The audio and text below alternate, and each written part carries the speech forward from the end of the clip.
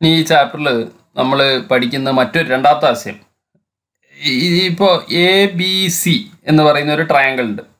അതിൻ്റെ നടുക്ക് ഡി എന്ന് പറഞ്ഞിട്ട് AB എന്ന് പറഞ്ഞ ലൈനിൽ ഡി എന്ന് പറഞ്ഞിട്ട് ഒരു പോയിന്റ് ഉണ്ട്. അത് എവിടെയാണെന്ന് നമുക്ക് അറിഞ്ഞൂടാ. ഇടയിൽ എവിടെയുണ്ട്. സിയിൽ നിന്ന് അങ്ങോട്ടേക്ക് ഒരു ലൈൻ വരച്ചിട്ടുണ്ട്. അപ്പോൾ നമുക്ക് രണ്ട് ട്രയാങ്കിൾസ്, രണ്ട് ത്രികോണങ്ങൾ കിട്ടി. ഒന്ന് ADC എന്ന് പറയുന്ന ട്രയാങ്കിളും ഒന്ന് DBC എന്ന് പറയുന്ന ട്രയാങ്കിളും.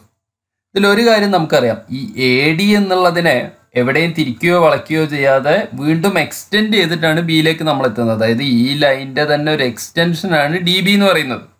അപ്പോൾ ഇതിനൊരു ലംബം, ഒരു പെർപെൻഡിക്കുലർ ഞാൻ വരച്ചാൽ, ഇതിനെ എക്സ്റ്റെൻഡ് ചെയ്തിട്ടാണ് DB കിട്ടിയത് എന്നുള്ളത് കൊണ്ട് ഇവ രണ്ടും പാരലൽ ആയിരിക്കും. കാരണം ഇത് രണ്ടും ഒരേ ലൈനാണ്. AD എന്ന് പറയുന്നതും DB എന്ന് പറയുന്നതും AB എന്ന് പറയുന്ന ഒരു വലിയ ലൈനിൻ്റെ രണ്ട് ചെറിയ കഷ്ണങ്ങൾ വേണമെങ്കിൽ നമുക്ക് അങ്ങനെ വേണമെങ്കിൽ അതിനെ കാണാൻ പറ്റാവുന്നേ ഉള്ളൂ. So if I draw A perpendicular to AD and if I draw A perpendicular to DB, I know that these two perpendiculars will be parallel. ഇവ സമാന്തരമായിരിക്കും എന്ന് എനിക്കറിയാം. ഇനി C എന്ന് പറയുന്നതിലേക്ക് ഇതിനെ എക്സ്റ്റെൻഡ് ചെയ്താൽ കിട്ടുന്ന ഉയരം H ആണെന്ന് വിചാരിക്കുക. എനിക്ക് എന്തോ ഒന്ന് കിട്ടുന്നുണ്ട്, H ആണെന്ന് വിചാരിക്കുക.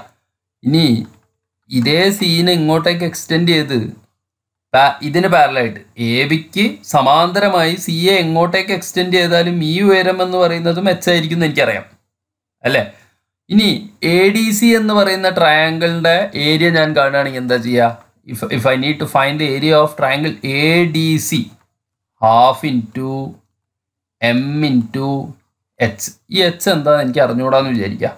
ഇതാണ് ഈ ട്രയാങ്കിളിൻ്റെ ഏരിയ, പരപ്പളവ് എന്ന് പറയുന്നത്. ഇനി രണ്ടാമത്തെ ട്രയാങ്കിളിൻ്റെ പരപ്പളവ്, ഇതിൻ്റെ ഏരിയ എന്ന് പറഞ്ഞാൽ എന്തായിരിക്കും? Half into N into H ആയിരിക്കും. ഈ രണ്ട് ഉയരങ്ങളും സെയിം ആയിരിക്കും. കാരണം എന്താ? ഒരേ ലൈനിൻ്റെ എക്സ്റ്റൻഷനാണിത്, ഒരേ വെർട്ടെക്സിലേക്കുള്ള പെർപെൻഡിക്കുലർ ഡിസ്റ്റൻസ് ആണ് നോക്കുന്നത്. അപ്പോൾ അതുകൊണ്ട് തന്നെ ഈ ലൈനിൻ്റെ പെർപെൻഡിക്കുലർ ഡിസ്റ്റൻസും ഈ ലൈനിൽ നിന്നുള്ള പെർപെൻഡിക്കുലർ ഡിസ്റ്റൻസും സെയിം ആയിരിക്കും. കാരണം ഇത് ഒരേ ലൈൻ തന്നെയാണല്ലോ.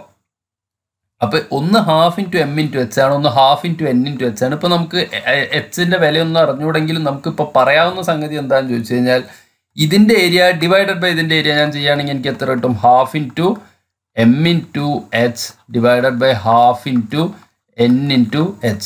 ഹാഫ് കട്ട് ചെയ്ത് പോയാൽ M/N ആയിരിക്കും എന്ത്? ഈ ഏരിയ ഡിവൈഡഡ് ബൈ ഈ ഏരിയ. അഥവാ ഇവ തമ്മിലുള്ള റേഷ്യോ, ഈ ഏരിയാസ് തമ്മിലുള്ള അംശബന്ധം റേഷ്യോ എന്ന് പറയുന്നത് M/N ആയിരിക്കും. അഥവാ ഈ നീളങ്ങളുടെ റേഷ്യോ ആയിരിക്കും. അപ്പോൾ ഒരു ട്രയാങ്കിൾ എടുത്ത് അതിനെ ഏതെങ്കിലും ഒരു സൈഡിലേക്ക് ഇത്തരം ഒരു ലൈന് വരയ്ക്കുകയാണെങ്കിൽ ഈ ഡിസ്റ്റൻസും കൂടിയുള്ള റേഷ്യോ, അംശബന്ധം തന്നെ ആയിരിക്കും എന്ത്?